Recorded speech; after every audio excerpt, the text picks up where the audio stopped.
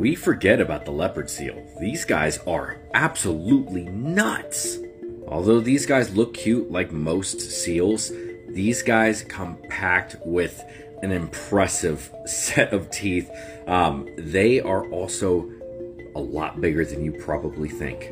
6-7 feet, that's pretty big. No, upwards of 12 feet and can weigh upwards of 1,000 pounds. Some have even gotten bigger than that.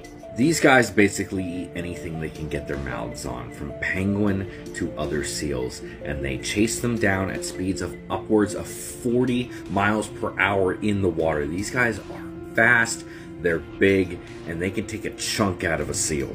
Don't believe me?